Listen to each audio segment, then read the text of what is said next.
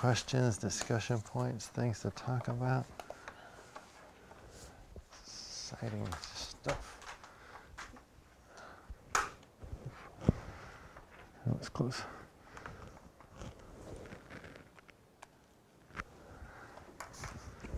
All right.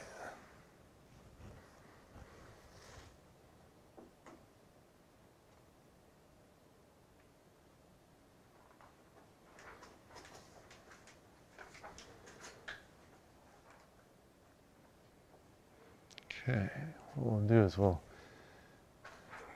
go through like we did last time with discussion points first, and there'll be a couple places where I'll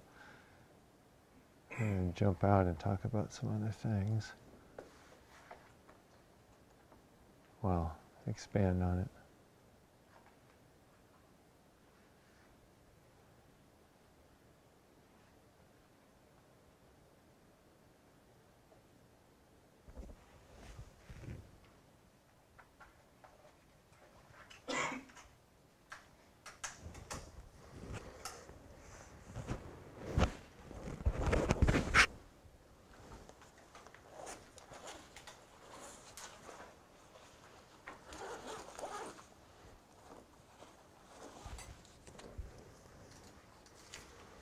Okay, so today we'll talk about Chapter 5, sorting out the Gamish Wells and Beda's book. And Maeve, you're up first. Okay.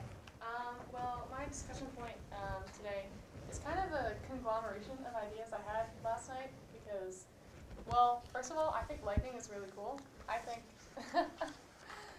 because, yeah, look at the picture, how can you disagree? Yeah. So I was kind of wondering last night how much scientists knew about lightning on the early Earth, and I read a little bit about it, and I could find some information on modern day lightning, and that it occurs like really frequently. There's about 44 strikes per second, and each strike releases about a gigajoule of energy per strike. So in my mind, this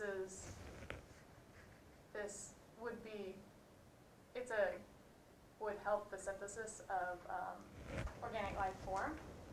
And if you go to the next slide, I actually found out that volcanic eruptions can spark lightning. Like, there's not a lot of research done about it. Most of the stuff I found was research that was done in around 2007. But due to the volcanic ash and the minerals spewing out of these volcanic eruptions, there's a lot of discharge that happens in the air. And I thought that was awesome, and people should do research on thinking whether that that type of scenario would be where life originated. Yeah, and I couldn't really find a lot about this, but I was wondering if lightning would be kind of similar back then as to how it is today with like the frequency of strikes. Like, I know there was a lot of volcanic eruptions in the early Earth formation because of the changing of the plates and all that. So if more lightning was present, maybe that could have contributed to a better environment for the synthesis of life. Okay, very good. Go ahead if anybody's got questions. I'm going to pull up a paper that I wanted to address one of your questions with. I didn't make slides on this one, but it was because of what you just said that I decided that actually there's a good one to bring up. So go ahead. Hold on a minute. So in the papers we found that volcanoes can actually pump volcanic lightning. There's like how often is it, like frequency is that, or often most volcanoes release lightning? From what I found, there are two different types of lightning strikes that occur during volcanic eruptions. Most of the lightning that occurs when a volcano erupts is like at the very beginning of the eruption when a lot of the ash and sulfur is spewing out, and that's because there's a great charge difference in the air. And I think, from what I remember, the lightning strike isn't happening from like clouds to the earth, it's between the clouds and the air. But Yeah, did that answer your question? Yeah. Okay, great. So back to your question about, or more of your comment that you think that there should be origin life research associated with the possible role that lightning played in the origin of life. And also, I think you really got to an interesting point about the possible connection of lightning, volcanic activity, and chemistry. So you're in very good company with that idea. This is an idea that I would say that Stanley Miller and Harold Urey started to explore. And we didn't have much data on the effect of volcanic plumes with respect to lightning strikes in a model system until very recently, I would say. We got more data on it, and that's because I mentioned a few classes ago that Stanley Miller had archived his samples over decades. And some of those samples were based upon a spark discharge apparatus, like this right here. Now you all recognize this General Miller-Urey apparatus here, where he has his electrodes in the sphere here that represents the atmosphere, and then he has the liquid stage down here where that's maybe an ocean or a lake, and then he's heating that up and driving right through a cycle here. He has a condenser here that's cooling down, so it's condensing the water vapor here, and that's coming down and heating here so that vapor goes up. What you notice here is that there is a steam aspirator right there, and that was their earliest attempt to see how what a volcanic plume might add to this by taking some of the molecules and circulating them up into the electrode there. And so what you see here is the title of this paper, this appeared in the journal Science in 2008, is the Miller Volcanic Spark Discharge Experiment.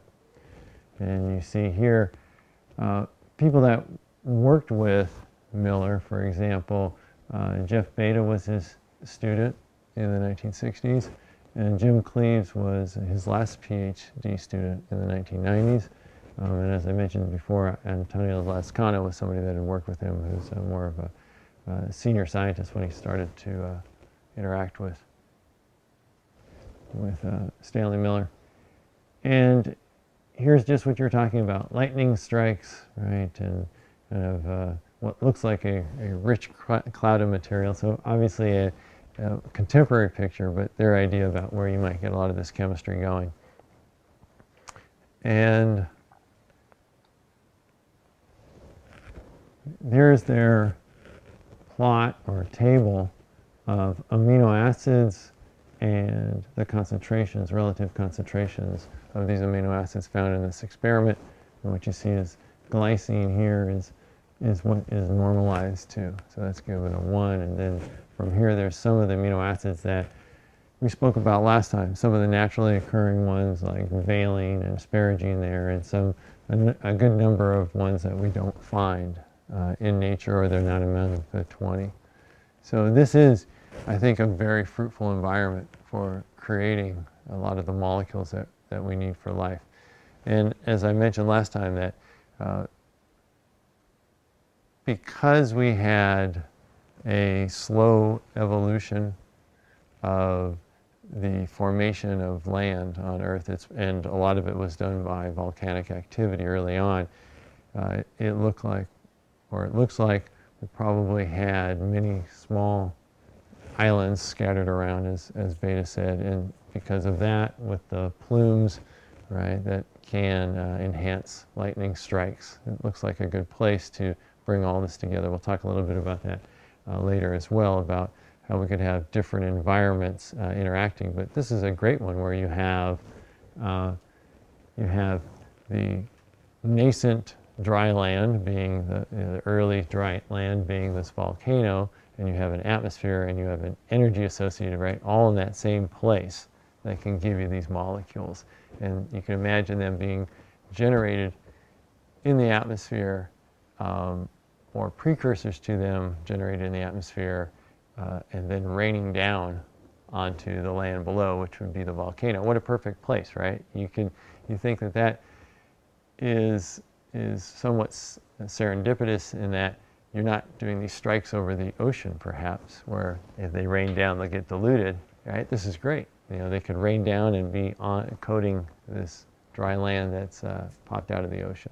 So I think it's a really nice idea for a possible place where life gets some of its early material. Okay. Any other, so you have your references there. Any other questions, comments about Dave's point? It's a fun fact. Yeah, it is. It's interesting. It's a nice example how original life studies bring you into all these different topics, and that, you know, there's so many things. It almost seems sometimes like everything we learn about might be relevant to the original life, and we have to be careful, right? Because, okay, maybe it was and maybe it wasn't. But I think it's easy to say that solving this problem, understanding it, it's an understatement to say it's multidisciplinary, right? It contains so many parts. Okay, let's move on to the next discussion point. Kayla.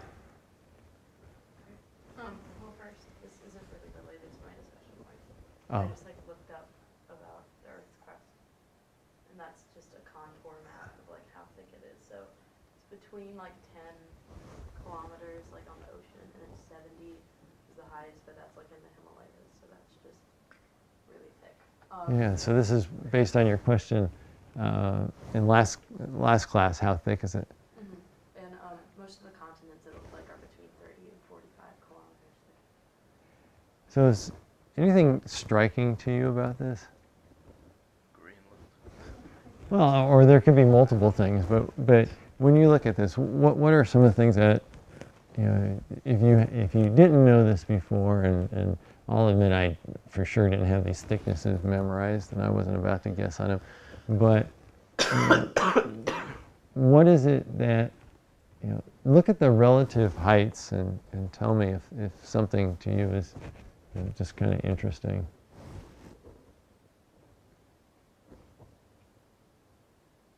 Nothing's interesting. It is interesting, but I'll tell you some stuff that I find interesting is what is the relative depth of the ocean versus the Earth's crust? it's about a quarter as thick. Yeah. Huh. Did you expect that?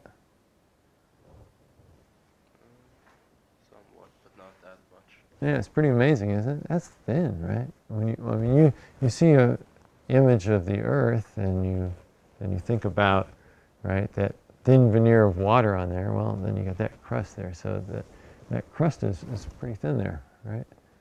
I mean, you're talking 10 kilometers thick, and, well, you can see from 10 to 30, right? You know, you have the edge of the continents there, so that's 20, right? So you get a factor of 2 there. It's pretty amazing how thin that is, right? That thin veneer that separates us from complete annihilation by the inner Earth, right? Oh no, yeah, yeah. So that to me is pretty striking. And then, you know, what's also striking is that, yeah, it's only from the bottom of the ocean up there, it's only 30, but then we have Himalayan peaks that are rising up another 40, right? And it's kind of amazing as well. Okay, all of this is quite interesting. You had other ones too, right? Yeah, I have yeah, so I'm gonna interject there. So I went and looked this up too, and we came upon the same U.S. Geological Survey site. So that was good. Hold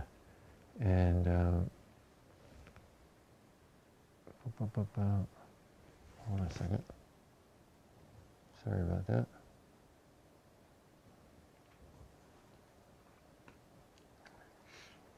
Let's see. Short.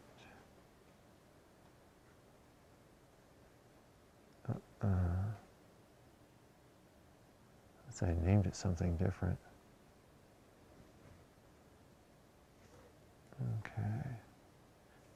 don't think I will go into that one now. There's another one at the same site. If you go to that, I had made a slide off of that, but it seems that I inadvertently shut that one. If you go to the site, this is a very nice description of this at the U.S. Geological Survey. They not only have this thickness of the crust there, but they have the age of the crust on there. And in fact, let me see if I've got that still up on here. You can see some of the things that I was looking at this morning. And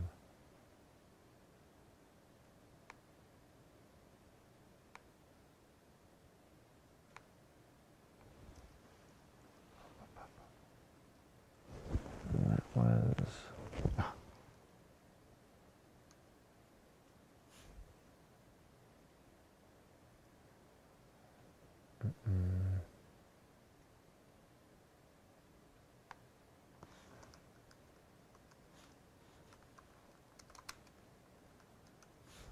I think this is, yeah, how thick is the Earth's crust? This is the one, the site you saw there.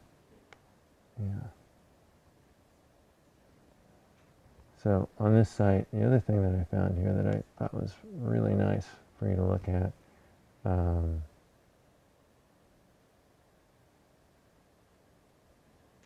it's right here.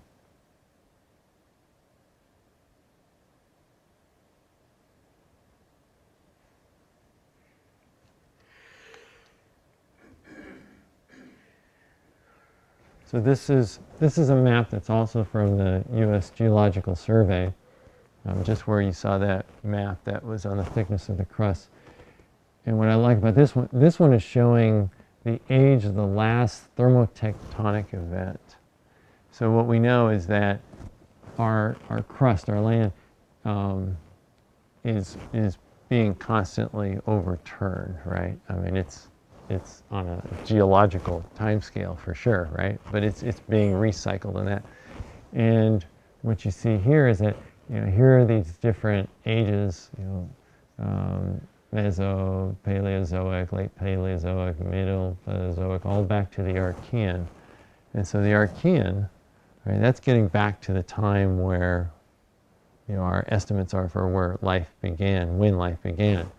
And what you see is that we actually have, right, patches around the world, right, that different places where some of the rocks, some of the land dates that far back. And so this is a great resource for geologists to go pull out rocks that can be 1 billion, 2 billion, even over 3 billion years old, as we've seen, and look for fossils in there. Some of the first fossils that showed up for the Precambrian era of evolution, those that were the microfossils, right, were found actually up here, just over the border in the U.S. into Canada. And you see that that makes sense because you see that's the oldest of the rocks that are exposed, and that's dipping down right there. And a professor by the name of Tyler was up there actually looking for ore deposits and iron ore deposits that might be good to mine. And he was from Michigan. Why might Michigan in the 1950s be interested in finding iron ore deposits? Car industry, right? So something very practical. Right? He goes up from Michigan over into Canada, and he's looking for iron, what might be a good source of iron, the ore. And the story of him finding that is given in this book by Bill Schaff. Again, this one on finding the oldest fossils on Earth, the cradle of life. And it's quite interesting in the story about it. He goes up there and he does find some very old rocks. They're not what he was looking for, but he realizes that these rocks, you know, by the color, they probably have carbon in them. They're black. They're looking black. And he also realizes that they're probably on the order of 2 billion years old. And he thinks that that's interesting. And he takes them back, and he cuts them apart and looks at them under a microscope. And when he does, he finds some very small fossils. And this is also out of this is just one example out of Schaff's book. But some of the images that eventually are published from what are called the gunflint formations up in Canada have what are believed to be these microorganisms. And look at this. The scale there is 10 microns. And Bill Schaff has made a model of what this organism looks like. Okay, so the way that you're able to know what this looks like in 3D is that you have many examples of it in one place and they're kind of rotated around. And what you see here, he took a cocktail umbrella and he stuck it into a piece of candy there, which I think is pretty funny. But that's his model of what this is. This is really interesting because it shows that by this time there was a great diversity of life, single-cell life on Earth. If you look through the book, you look through the original paper on this, you see many different morphologies. But what's also interesting about this is that a good number of them don't look like anything we know in life today. So life at different times has essentially tried out different shapes, you might say, different ways of surviving, and some went out and some didn't. And this is dating really far back. And some of the questions that we'll discuss have been brought up because, as Wells and Beta said, there could have been molecules that were used early on that are not used anymore, right? And somehow on the molecular level we had molecules winning out. Well, we also had shapes, right? Organisms winning out. I think that's pretty interesting. Okay. Now let's go back.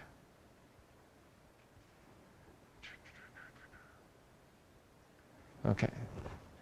So, at one point in the book, it mentioned how there are like thermophilic bacteria that live near geysers like today, and that got me thinking about like extremophiles, and then that got me thinking about archaea.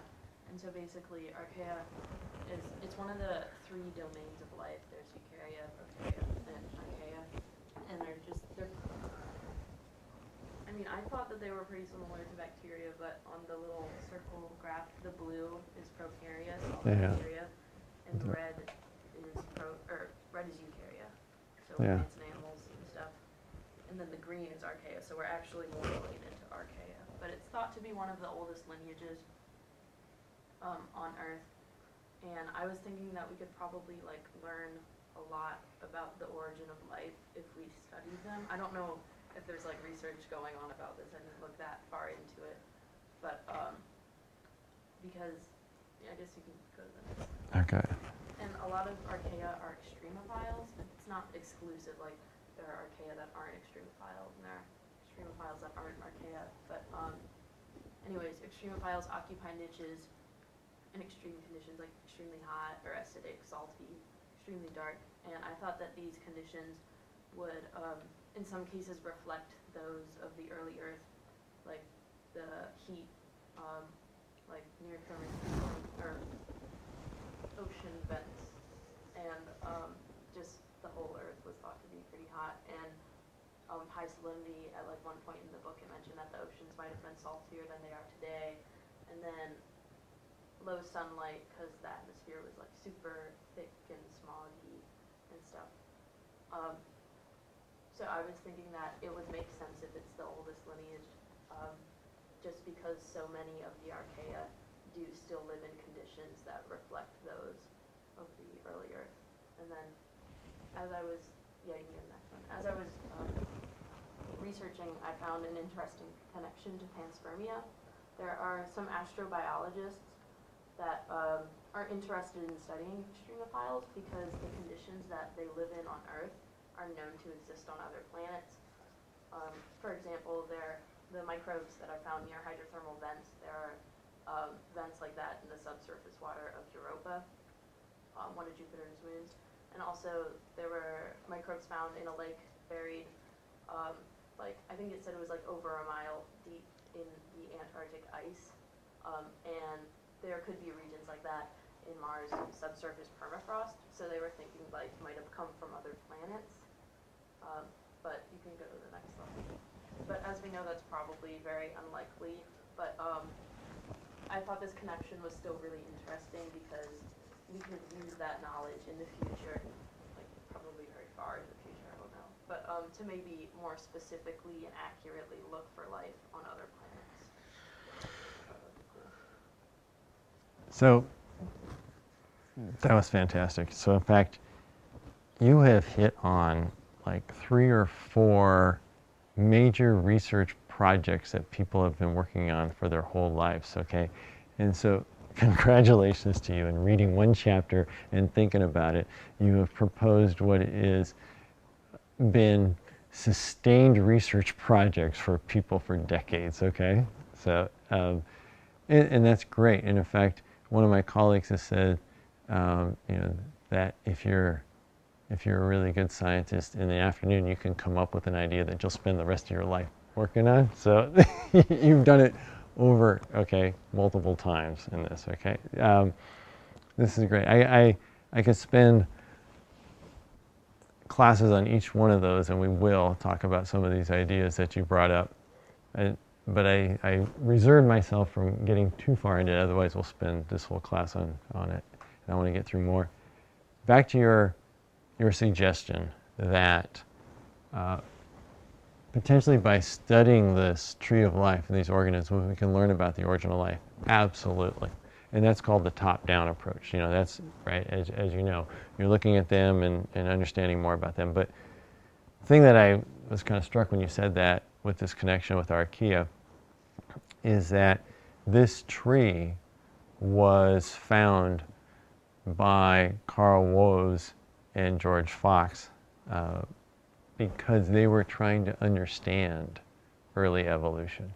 So I think that that's a neat connection. You're saying we have this tree, and maybe by studying that tree we could understand it, but they actually developed it the other way. It popped out, okay, unexpectedly, in a sense. Now, we'll talk more later about the ribosome, which is of course a protein RNA complex that's responsible for synthesizing proteins in all cells. And Carl Woese, who just died this last year in his 80s, maybe 90s, he was pretty old. Back in 1960s, he had an idea that by studying the sequences of RNA within the ribosome, that there would be the possibility of understanding the evolution of organisms. And the reason he picked the ribosome was that he knew that it existed in all organisms.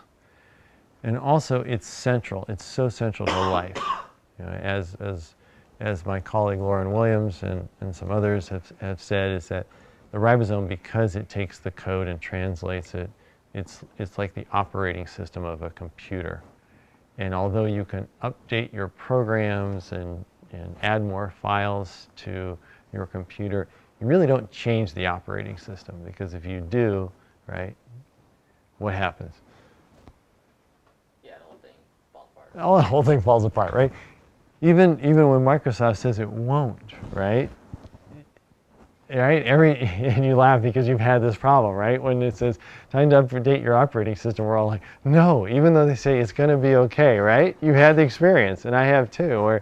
And we have computers running in my lab now that have an operating system that's something like Windows NT that they had out for like a year or so over 10, 15 years ago, and we can't update that computer because that software on there won't run on anything but that one operating system, right? So we're like stuck with this ancient one that won't hook us to the internet or anything, right? It's you know, okay, but the analogy is very good there, and I think Woese appreciated this, that this central machinery then would not be changing very fast. It'd be changing very slowly if it does. And in that way, you could use it to kind of run back time over vastly different organisms. And so they started doing that, and we will go through some of those early papers later on, but just to summarize what their results were, is that they were seeing differences between what were bacteria and looking at the ribosome and what were eukaryotes. But then when they did one of the types of analyses that they did, there were a group of organisms that didn't fit with either bacteria or with eukaryotes. I mean, what an incredible moment, right, in science. And in fact, George Fox said that when the first data came out, Carl Woese ran into the lab and said, we've discovered a new branch of life, a new type of life, right? But they hadn't still prove it, but he had the insight that this could be it. But that led to redrawing the tree of life. I mean, what an incredible discovery that happened not all that long ago. Okay, so that's why I think it's it's very insightful. Like as you say, we can learn a lot about the origin of life. That is an understatement, right? So much of what we know is coming from those types of analysis that led to this tree, and then that tree in turn gives back to us on understanding evolution. Okay. Also, we were talking about these extremophiles here. This is something as well that the point you made that the extremophiles, a lot of them being these archaea, like to or can live next to very hot, very salty environments that for other, completely other reasons, we tend to associate with some ideas for the origin of life, right? That might be the location where life gets started, right? Yeah, that could be a big stretch, because we do have reasons why we think there would have been a lot of this type of geothermal activity, but it doesn't necessarily mean that life started right on there. However, it's a good enough hypothesis that there could be this connection, that there have been a lot of people that have been looking at archaea as potentially the first organisms that came about. Now, it looks like it's much more complicated, and when you go back and look at this tree, it doesn't look like it's archaea splitting off and going to bacteria. It doesn't look like that. If anything, what's looking like is that inside here, they're all diverging from some common ancestor. So it's kind of hard to say that one of these is really that much older than the other at this point. Okay. And then the last point that you made here that I think is really astute is that by studying these different types of organisms, we can think about where life might exist other places. And that is actually something that NASA funds, looking at extremophiles, because one of NASA's missions is to understand the extent and evolution of life in the universe. And our best example of life, of course, is life here today. And in order to understand the spread of life, we do have to understand, at least on our planet, what are the extremes that it can exist in, right? And I think that decades ago, people would not have believed that living organisms can be in frozen material, but we know that that's very true now. And they would not have believed that you could have them in boiling hot springs, but we know that's true. So we've got that whole range of water from solid to liquid where life can exist now. Yes? If you ignore the ethics of it, do you think it would be possible for us to seed other planets with extremophiles? If we have extremophiles that can live in places like the Antarctic life, do you think it would be plausible for us to be able to take a sample of that and stick it in the Mars permafrost? So, if anything, we're trying not to do that. Like you said, it wouldn't be ethical, and that's an interesting question about Martian ethics, right? Is it ethical for us to put things on Mars and that? And that is, when probes are sent up, they are making sure that they're sterile for the reason that we don't introduce anything up there. The idea is that, for all of time, we want to maintain those environments as pristine. And so there's actually the thought that something could come from Earth and go there and spread. Now, I think it's very unlikely. The atmosphere is so different, and the terrain, and there's not a readily available food source for the organisms like we have on Earth, right? I mean, because of the abundance of life, right? Mold grows on everything, right? Well, that's because there's all this naturally derived material all over our Earth. You don't really have that, as far as we know, in these other environments. So I think that the likelihood that it would get started if we tried to seed it over there is extremely small because of the conditions that are necessary. But yet, we're being very cautious not to do Are that. there any like international laws about that? Like don't attempt to. I'm not sure about that. You know, there are ones like with respect to Antarctica and that to try to keep areas pristine and that. I'm really not sure about whether we've got a treaty about Mars, right? Whether not to put anything out there. Okay, so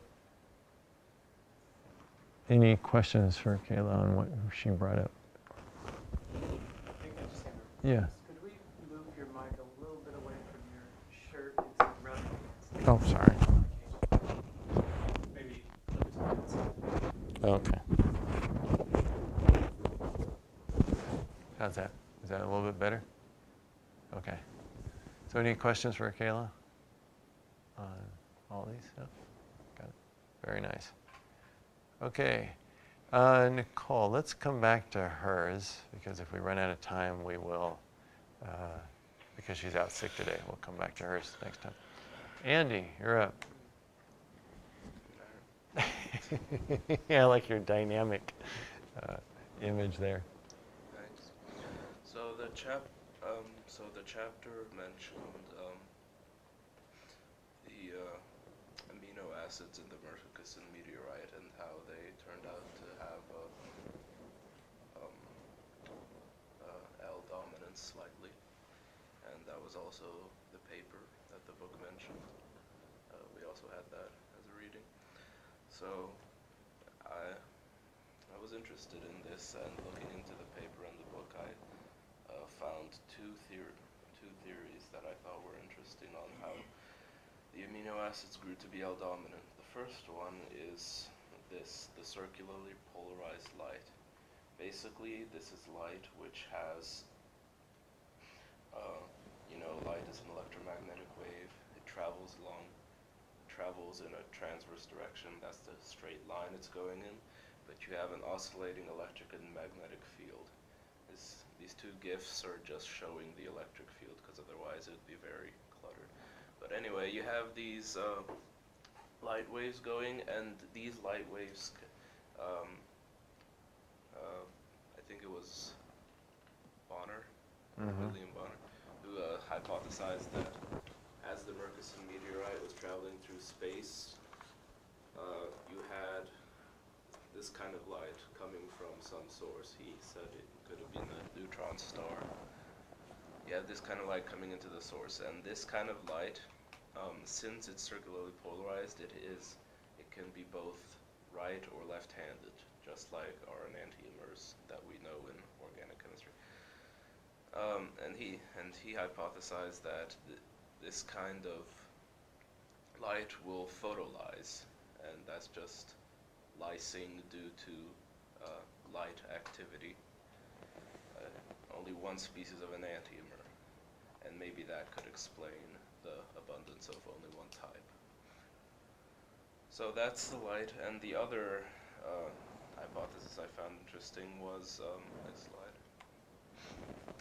So we have this Strecker synthesis of forming amino acids from aldehydes and ketones. So an aldehyde is, you have a double bonded oxygen at the end of a R group, and the ketone is you have a double oxygen connecting two R groups, double bonded, yeah. So I found some papers that showed that you can do enantiomeric selection using a chiral catalyst.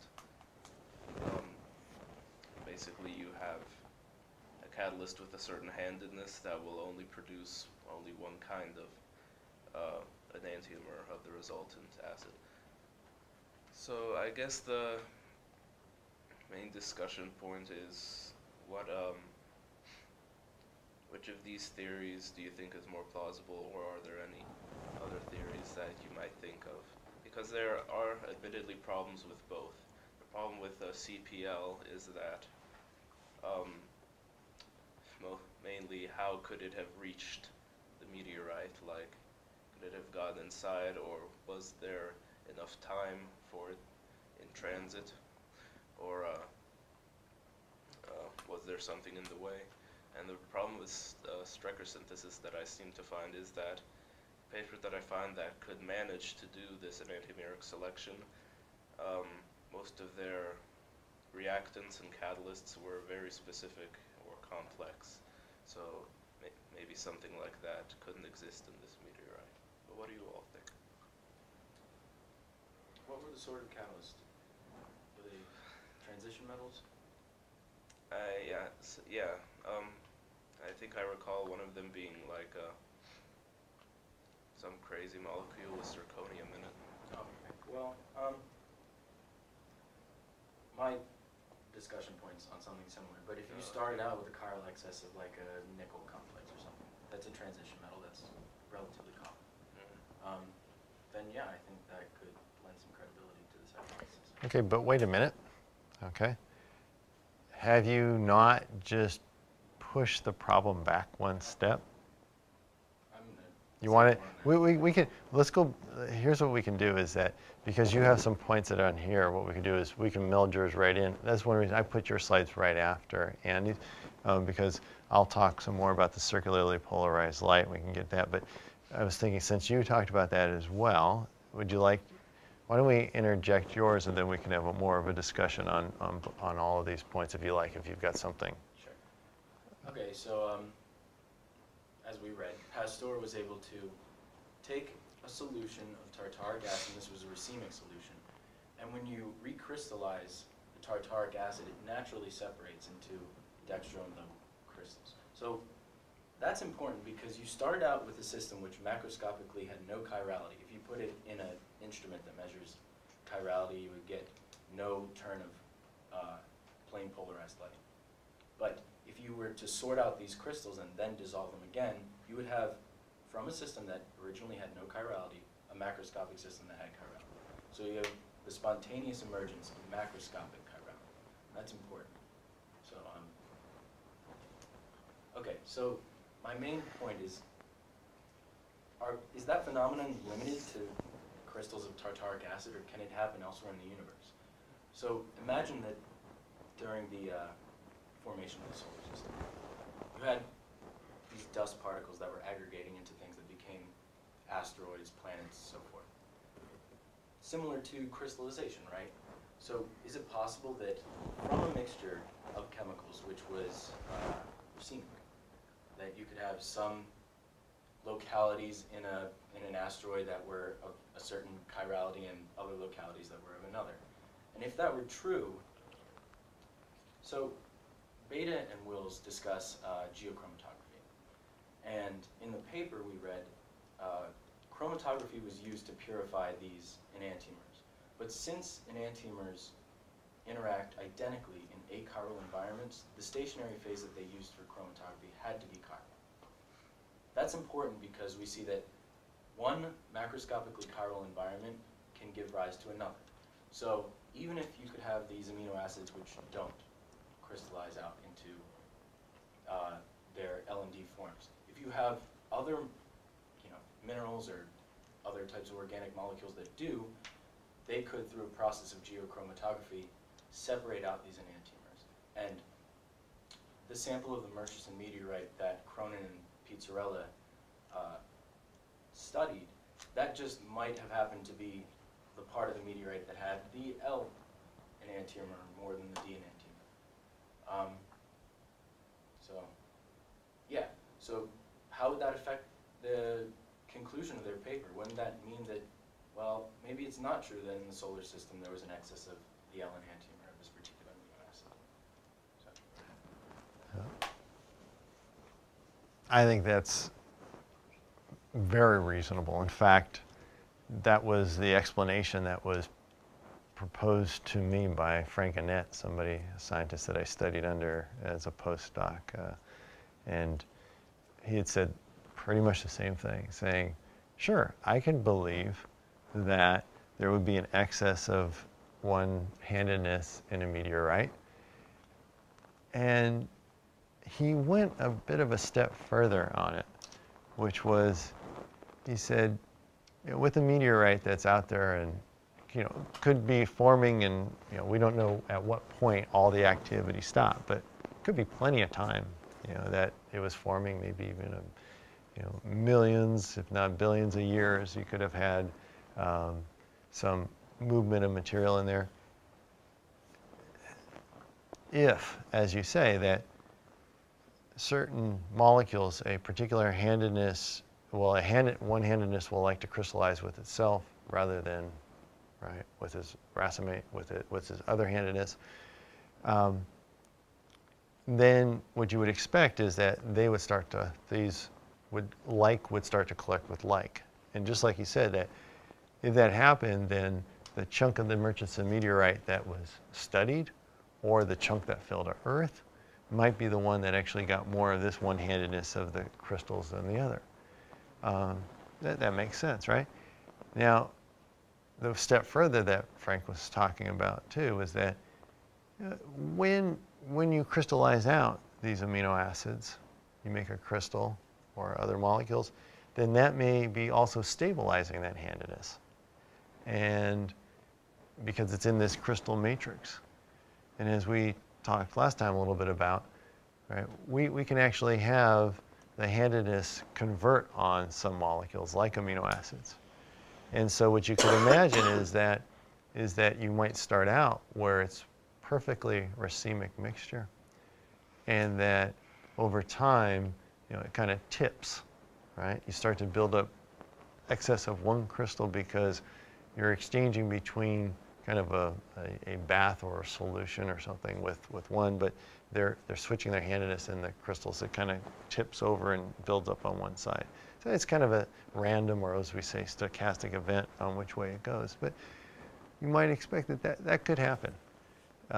So it could be that over time it shifted one way, or that spatially the crystals formed and separated but random. And we're not talking huge excesses here either, right? So in some ways it seems that this might be kind of statistics of small numbers of molecules or small space, and that you just need to average over the whole meteorite, which we can't take it and we don't want to take it and grind it all up, or it might be that we have to average over the parent body this came from, or over the whole solar system, right? And then we'll see that they're both handednesses that are in equal amount. So I agree with you. It looks like it's there, but the source of it is still not understood, for sure. Okay. Yes. Yeah, but this you're getting immersed right into it, right? So this is good. Ask anything. It's like like KT, like a striated layers of different minerals. With this handedness, how likely would it be to we definitely don't have the whole main body. Yeah. Definitely not the main body at all. But how likely would it be to have see evidence of some striation within this sample versus like a larger body, versus assuming that this probably is more representative of either one side versus actually containing different layers. Because I know I was in the article, not every sample they measured was actually significant. A few of them actually weren't. So I was wondering if there was likelihood of assuring the striation of that, if that was likely or not. Yeah, and it could be that these are separated, and you have to think about on what degree level this is, because when they're taking a piece of this meteorite, this is incredibly precious material, yes. right? So as you can imagine, just to get a sample of it, right, you have to be pretty prominent scientist, and you apply and ask, may I have some, and do an analysis of it, right? So it's to Sandra Pizzarillo's credit that she, with all of her knowledge and abilities, that she was able to obtain some of this material and analyze it. but that material might be this little chunk right here, right? Right. And what you're saying is that, yeah, you know, there might have been some layering over here. It's a little different. Yeah. Yeah, absolutely. Okay. Yeah, you know, why not? And if it's same here, well, maybe it's same here, but maybe over here it's a little different, right? Right. Yeah, I totally agree. And we don't know the answer to that. I don't know that we ever will, because I just can't imagine that we're going to take this whole thing and Right. grind it up. All right, that's a little much, right? You know, and then there's so many questions too you'd ask. How finely do you need to grain it? You know, because how, you know, these striations you're saying and separations, how finely separated are these, right? Oof, you know, this is a tough problem all the way. Okay.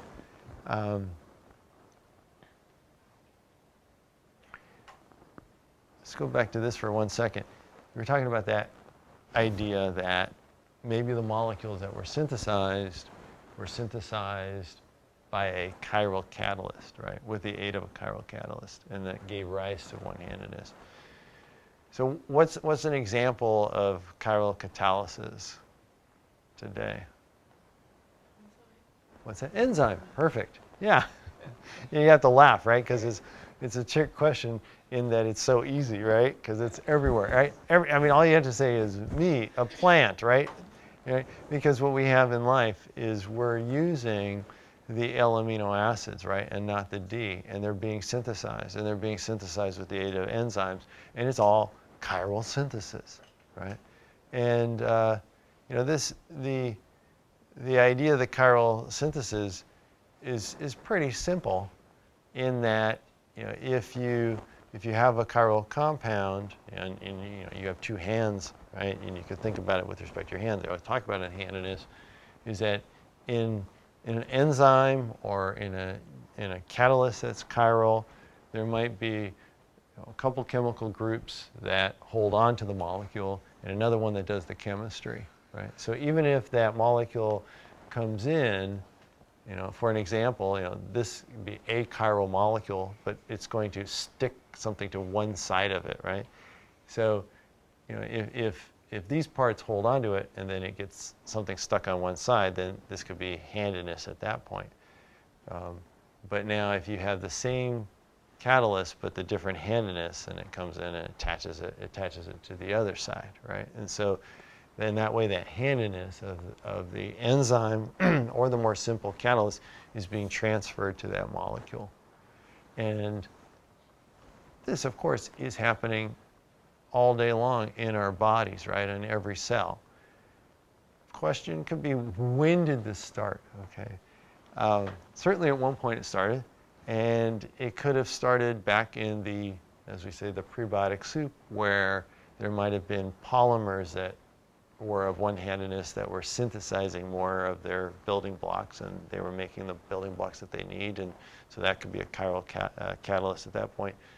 But you know, as being proposed here, maybe it even started a bit further back, that there were some chiral compounds. Now, that gets a bit difficult because, again, as I said, that just pushes the question of the origin of chirality back one step. And if we have a chiral catalyst spontaneously coming about, we expect that we would spontaneously get both handedness, right? And then we have to say, okay, when did we really break the symmetry of the numbers on that? It just goes back one more step, right? At some point, again, there has to be this kind of tipping point where we go to one side. And that's where, as we've discussed earlier, it looks more likely, at least in my opinion, that that was a little bit later, where we had organisms that were replicating and evolving and could really take over and displace another handedness, right? So something akin to that, if not at the cellular level, something simpler, but still doing this kind of evolution and growth. Yes? We'll ask my question. Yeah, no, do it. Yeah, we all learn, right? It's good. Is it possible, or feasible to run experiments where you could like synthesize, like artificially synthesize like D replicating catalysts, and actually you would synthesize D and species, and just like compare them in different environments relative to the L counterparts to see if their survival rates are like as applicable or as we would expect, maybe lower. To actually test that, I'm not sure. Okay. So, Talk about that? Well, they talk about something similar. I think you're taking it one step further. You know, they do talk that about how you can take an enzyme that's of our L-handedness and then translate it into the D-handedness, and then it will work on a substrate, what an enzyme does a reaction on, that is of the other handedness, right? And that's been shown. Then you're saying, could you see whether in an environment one would survive? Okay, so you have to think about that at a few levels, okay? How the experiment would go. It's kind of different. It's kind of difficult to say that we could take a replicating molecule and put it out in our environment, because if we make something that's a minimal or artificial replicating molecular system, we put it out in the environment, it's not going to really do anything, because in the laboratory, it's as if we have it on life support, right? We're giving it things, we're running it through its reactions, right? You know, we're not there yet. That we're very far removed from where we can make something that's an artificial living system and throw it out in the environment and expect that, you know, it's going to survive. Okay, yeah, we're way off from that. Okay, but we can do the thought experiment. Okay, so let's imagine, you know, we're a couple centuries ahead, and our synthetic chemistry, our molecular biology is so good that what we can do is we can make a whole cell. Okay, a whole cell that is all the amino acids. Right? Now we can do your experiment, right? Okay, so now I put this thought experiment to you, which is that if we make an organism that is completely the other handedness, and we put it out in an environment, and we make one that's identical, or we take the natural one, and we put it out in the environment, which one's going to survive better? Are they going to be the same? You think they'll be the same? It depends on the environment that you put it in. The Okay. current environment, it will always be the L, I'm assuming. Okay, why?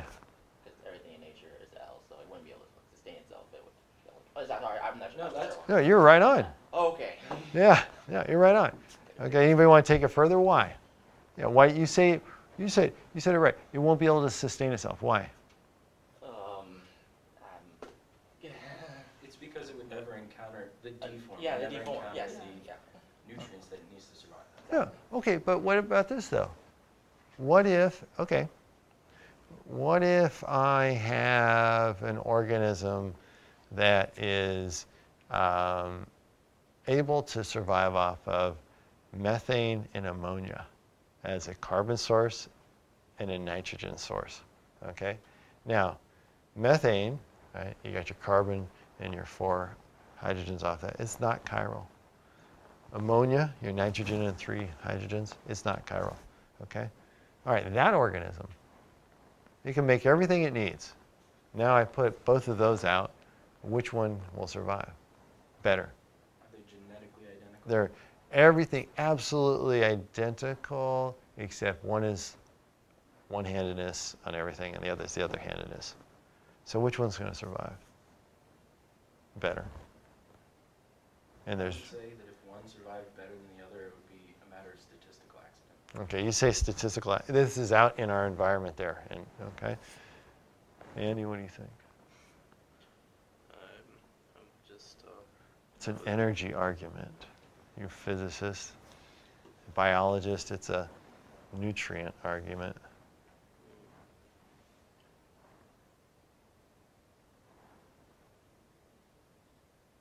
Any guesses? So we've got you on the thought experiment to where it's just those two organisms, identical, different handedness. They're going to go out, and I'm going to rub them on a leaf or throw them in the soil. Who's going to survive? So there's a side for it, same. Everybody's going for the same. Yeah? All right, now I'm going to bet on the one that still is our handedness. And I'll tell you why. What's it? or L. The L, which is for the amino acid side. Okay.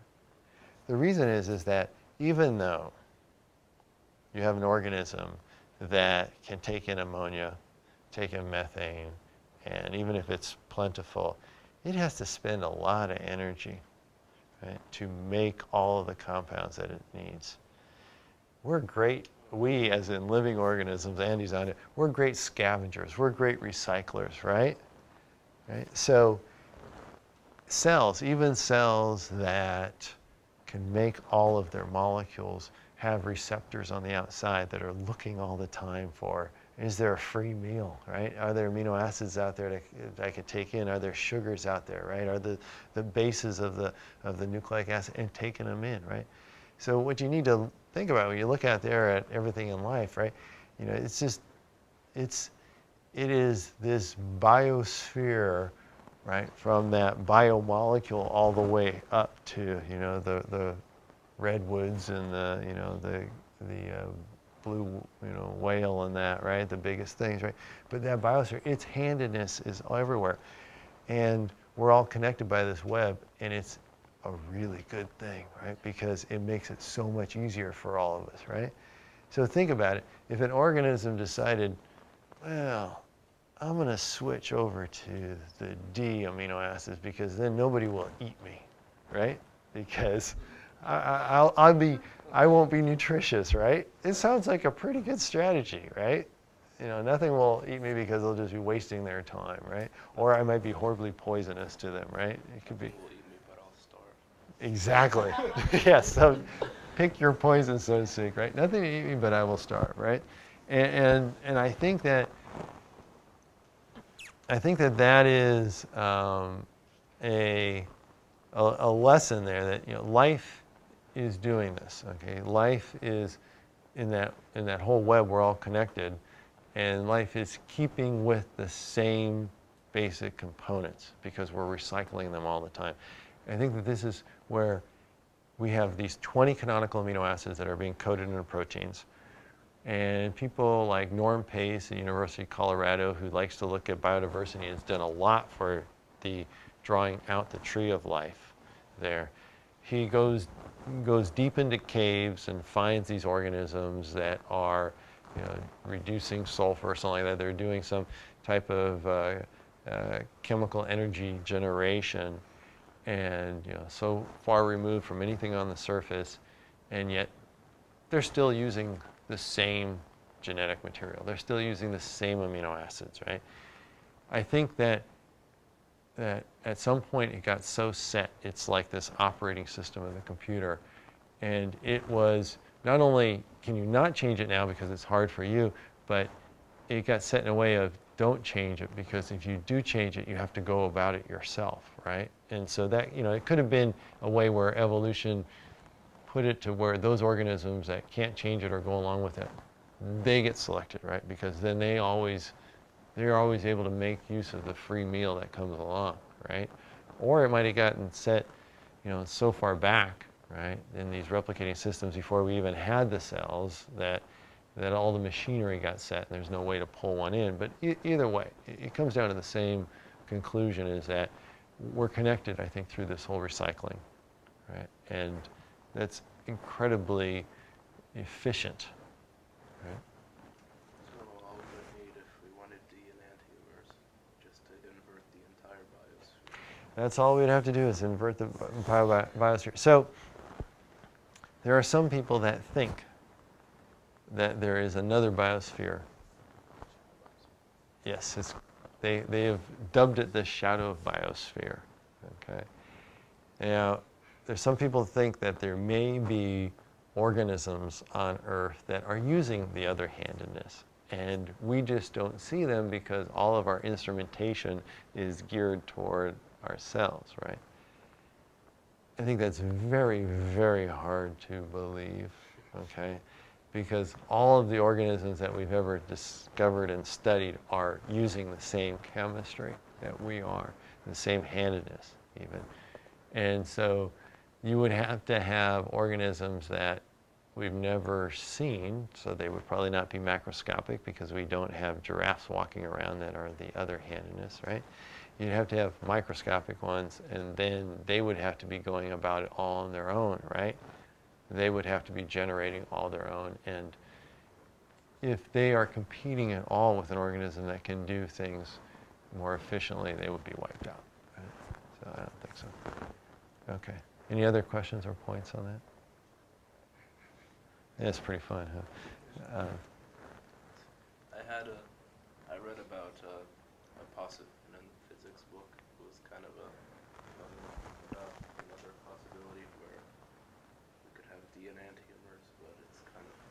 Mm-hmm. Yeah. Just reminded me of it. Yeah, it's probably a long time ago we had both, but not now. Okay. Let me see. I've got a few things I want to talk to you about. And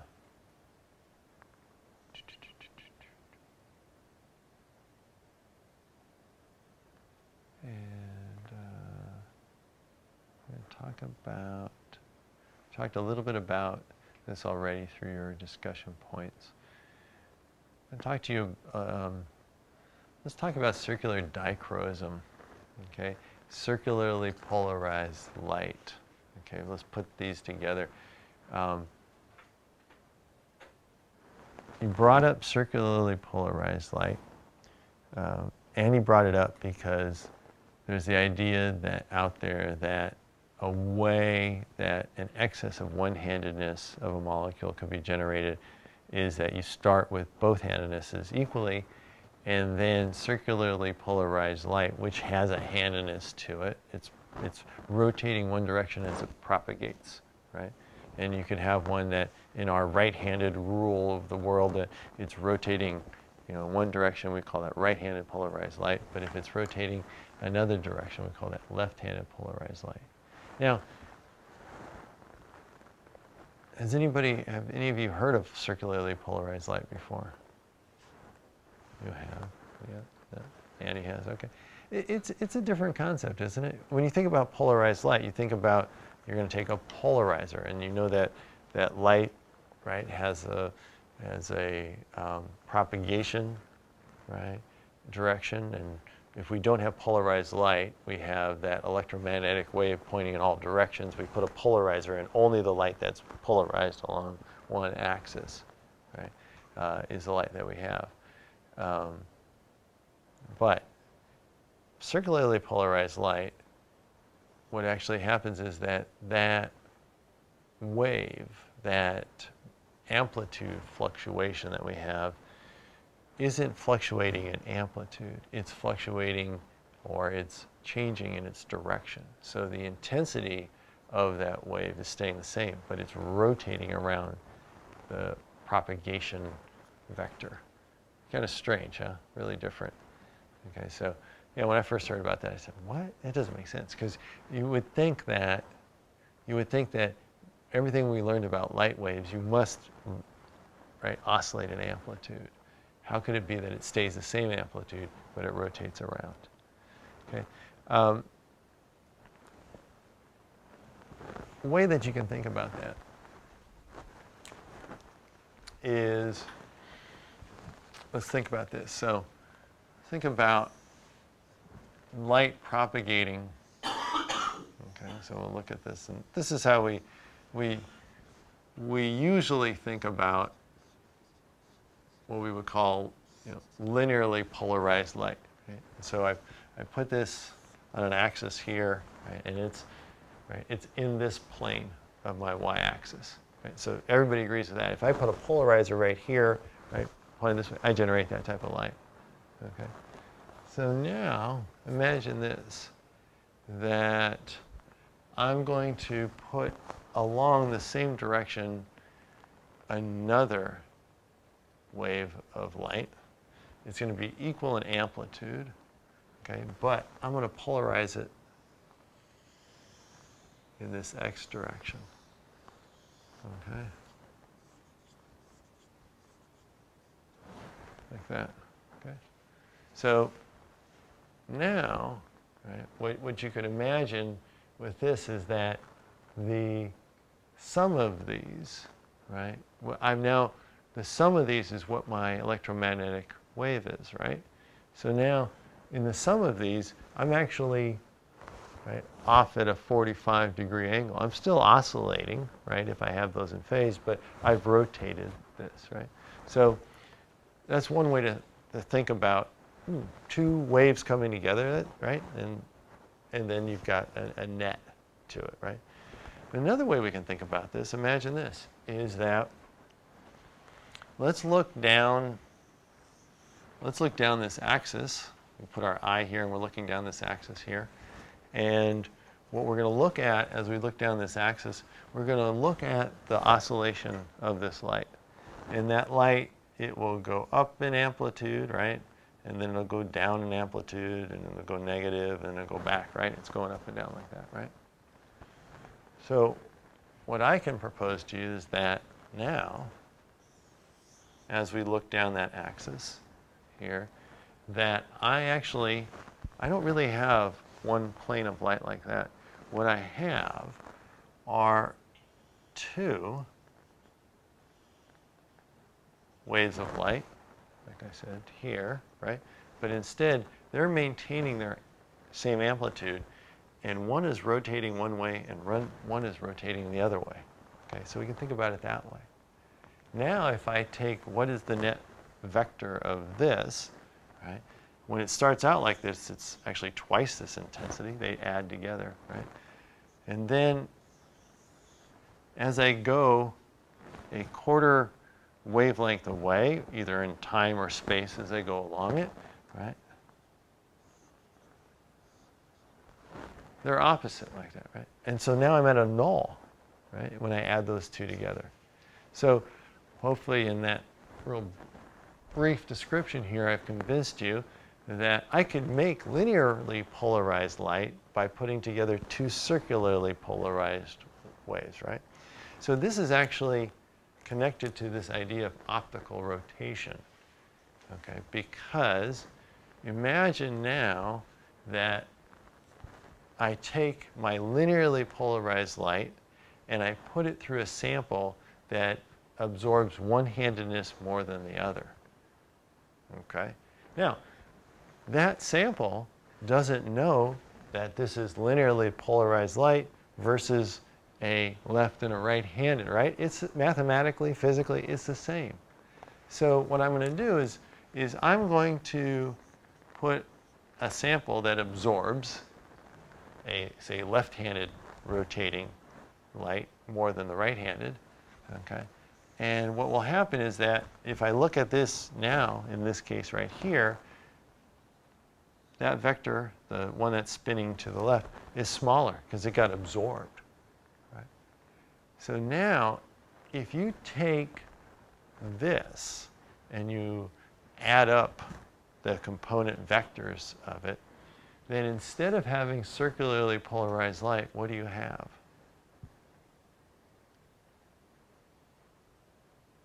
You mean instead of having linearly polar? What's it? Did you mean instead of linearly polarized? Yeah. You said instead of circular. Yeah, no, instead of, oh, sorry. Okay, so yeah, it's not linear, very good. And then these two are not circular. Actually, what you end up with is something that's, instead of being right along this plane like it was, right, it turns out to be that it's rotated, okay? And it's actually an ellipse, and it's a very thin ellipse, okay, on there. So you can end up with actually a rotation, okay? And so that all connects to this idea of optically active, okay? A solution of randomly oriented molecules will be optically active if the molecules are asymmetric. The optical activity can be seen as the rotation of linearly polarized light due to the difference in the refractive index for the two types of circularly polarized light, okay, called optical rotary dispersion, or by the difference in the absorption of the two types of circularly polarized light called circular dichroism. So this is, you know, without going through this, I think that this is kind of a crazy concept, right? That you have linearly polarized light and you've got absorption of circularly polarized light in one handedness versus another, right? But you don't have circularly polarized. You have linear, but actually you do if you think about them as these two components being together. Okay. So this is out of a biochemistry textbook, and this is an example of measuring optical rotation. And this is exactly the physics that we're talking about. You have a light source. You have a fixed polarizer. So we're getting that linearly polarized light. And then if we have our optically active substance in here, which could be our tartaric acid or our sugars that we sorted out crystals of one-handedness and put in there, then what will happen is that our light will rotate in there. okay? And we'll see that, because what we'll see is that as we're looking at the intensity of the light, we can then take this other polarizer and rotate it until we see the most intense signal, right? And if this got rotated, then we rotate that along. Now, this is perfect that in Vogt and Pratt, they put somebody that looked like he came out of the Renaissance time there, because this is the older way that we do it. You still do that today, but we usually use circular dichroism. So what we do is we create circularly polarized light, left and right-handed, and then we measure the difference in the absorption of those two handednesses. Now, just as I told you that you could take two waves and have them in phase, but rotated from each other by 45 degrees, add them together and make a wave that was rotated at 45 degrees. If I take those two waves and I shift them with respect to each other by 45 degrees in their phase, or by what we call a quarter wave there, right? Or 90 degrees rather. It's 90 degrees, not 45. What we have then in this quarter wave plate here, what we have then is the generation of a vector that will be rotating around that axis. Okay, starting out now where we had the two components at 90 degrees with respect to each other, and we're going to retard one of those a quarter wave from the other. And added together, they'll be circularly polarized. If we retard one with respect to the other, we'll get right-handed, and the other one will get the left-handed. Okay? And so then you take that and you can measure the difference in the absorption of the left and the right.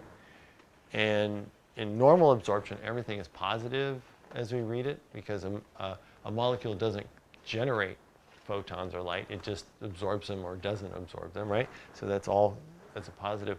In circular dichroism, as you see, this is the delta absorption here. There's plus scale and minus scale, because sometimes it's absorbing positive circularly polarized light, and sometimes it's absorbing negatively, or in some wavelengths.